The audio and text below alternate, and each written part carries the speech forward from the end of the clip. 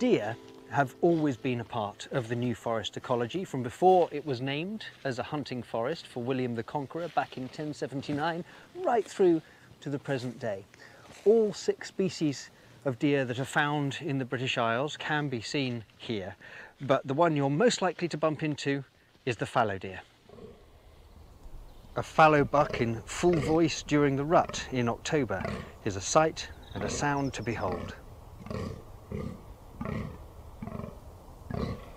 The deer contribute to the character of the open grazing woodland that you find in the New Forest, and you can see just how high up the trees they can reach because they do a very neat job of trimming the lower branches, creating what's known as the browse line.